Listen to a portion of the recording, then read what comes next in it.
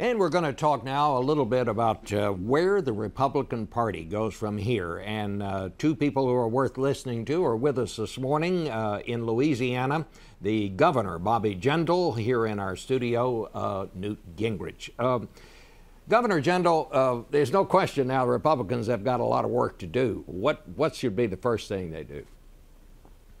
Bob, well, thank you for having me this morning. Clearly, first of all, we need to congratulate President-elect Obama. I think Senator McCain was very gracious on election night. As Republicans, we need to do three things to get back on track. Number one, we've got to stop defending the kind of spending and out-of-control spending that we would never have tolerated in the other side. You know, when voters tell us that they trust Democrats more to cut their taxes, control spending, that tells you something is wrong with the Republican Party. We've got to match our actions with our rhetoric. Number two, we've got to stop defending the kinds of corruption we'd rightfully criticize in the other party. The week before the election, our most senior senator is convicted on federal charges, and that's only the latest example. Number three, we've got to be the party that offers real solutions to the problems that American voters, American families are worried about. We don't need to abandon our conservative principles, but we can't just be the party of no. We need to offer real solutions on making health care more affordable, on the economic challenges facing families, on the international threats. I think we're going to have a debate in this country. I'm opposed to a single-payer, government-run health care system, but that's not enough. We need to also show the American people that we're for tax credits, we're for using technology to emphasize preventative primary care, electronic patient records, so every American has access to affordable private coverage. All right. Newt Gingrich, do you think that there was any way John McCain could have won this election? Oh, in theory, sure. There were ways to win the election, but I think once the Wall Street crisis occurred and once you had President Bush on television for 18 straight days, it became extraordinarily hard. By election day, President Bush's job approval was between 19 and 23%. So McCain ran somewhere between 23 and 27% ahead of President Bush's job approval. I mean, you can't ask a lot more out of a candidate than that. But I think you're interviewing one of the people who's part of our future. When you look at the governors, and you look at Governor Jindal and what he's doing in Louisiana, you look at Governor Mitch Daniels, who won by 20 points in Indiana while McCain was losing it. You look at Governor John Huntsman, who has the lowest employment rate in the entire West in Utah, and $1 billion surplus last year, about a $300 million surplus this year. Now, there are a lot of lessons to be learned out there, and everywhere I turn, I find governors who are doing a very good job. Governor Mark Sanford of South Carolina, who just took over the Republican Governors Association. So I've been through this, you know, you and I have been around long enough. I've been through the '64 collapse when the Republican Party was going to disappear, and the '74 Watergate collapse when the Republican Party was going to disappear, and the '92 defeat of President Bush. And in each case, I watched us within a short time focus on new ideas and new solutions, and within a very short time come back as a stronger and healthier party. So what happened, Governor Jindal, at the Republican Governors Conference there, where you heard what Newt Gingrich just said? It turns out that Sarah Palin stole the show. Was that a good thing for Republicans? Well, a couple of things. One, I think it's great for Republicans to have governors and others speaking out. We need as many messengers, but it's not the messengers, it's the substance, it's the message that's important. I know the pundits want to start looking at 2012. What's more important is what the speaker said. He's exactly right. Remember when he became speaker in the 90s, you had governors solving problems in states across the country. You had governors in Utah, Michigan, Wisconsin, for example, championing welfare reform. You had Republican governors saying, let's actually help people go back to work, help them get education. Let's believe in the American dream. Let's believe that every American wants a better quality of life for their families. Critics said it wouldn't work. They brought those ideas to Washington. We saw the largest drop in poverty rates, largest drop in teenage pregnancy rates across the country. I think the challenge for the Republican Party is to be gracious, work across party lines every chance we can, but to stand on principle when we disagree with the new administration, but most importantly, to offer real solutions. I think governors can offer examples of what works across the country, and that's what this RGA meeting was about. Maybe my memory is playing tricks on me, but I thought I asked something about Sarah Palin there. Oh, well, sure. No, I think it's great that Sarah Palin is speaking out. I think it's great that the governors that the speaker mentioned are speaking out. I think the future, I think the governors are going to play a great role, and I think that, you know, our folks in Washington are going to have important work to do, but I don't think all the answers and wisdom are going to be in Washington, D.C., so I think it's a great thing that she's speaking out. I think we're going to need multiple governors. How do you feel about that, Mr. Gingrich? I mean, first of all, Governor Palin is a real asset to the Republican Party. She brought enormous energy to the party. She attracted very large crowds.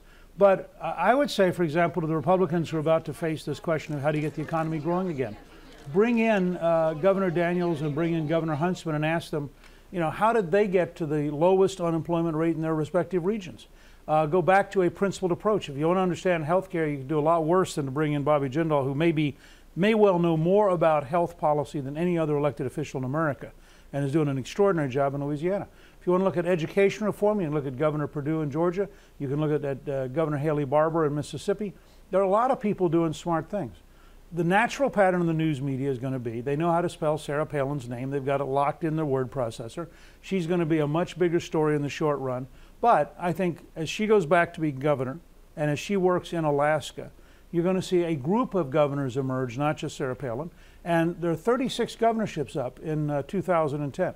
And I think focusing on rebuilding the Republican Party from state legislature and governor to Senate and House is the right model. And I think that the Republican Governors Association is probably more important than the Republican National Committee in trying to get this done. So you do not see her as the de facto leader of the party at this point? No, she's a wonderfully intelligent, aggressive, hardworking person who got hammered very badly by the press, and I think fairly distorted ways. But I think that she is going to be a significant player. But she's going to be one of 20 or 30 significant players. She's not going to be the de facto leader. I want to run by a couple of statistics by both of you. In 1980, Ronald Reagan got 14% of the black vote. This year, John McCain got 4%. Now, that's understandable. You had the first African-American candidate, and I think both of you would agree he was a very good candidate who ran a good campaign. But look at the rest of this. Ronald Reagan got 37% of the Hispanic vote. George Bush got 44%, John McCain 31%. Ronald Reagan in 1984 got 61% of the youth vote. John McCain got 32%. Now, doesn't that tell you that you have been concentrating on the wrong things here? Wait a second. You take Reagan's greatest reelection in, say, 84 and McCain's defeat, and you compare them, and guess what? The guy who lost got fewer votes. Well, but that was Reagan's greatest single vote. Now, I think. But doesn't that mean that you're concentrating? Haven't you put too much emphasis on social issues here and not enough on issues? You know what the number one issue was this fall? The number one issue this fall was that the Bush administration had failed. Okay, and that the Republicans in the House and Senate had failed. This was a performance election. You're a 20, 25, 30-year-old person, and you look at this mess and you say, gosh, do I like this attractive, new, articulate candidate named Obama who's for change we can depend on, or do I want to vote for the party that has just been failing? Now, I think we have temporarily a big problem. I think if President-elect Obama is brilliant and committed and lucky, he might well consolidate that vote. On the other hand, if they watch what you just had in the first half of this show, and you end up with Congress bailing out billions to failing companies, and those 20-year-olds and 30-year-olds start to figure out they're going to pay the taxes, they're not getting the billions, I think you might find a lot of dissatisfaction by next summer. How about you, Governor Jindal? What about this bailout?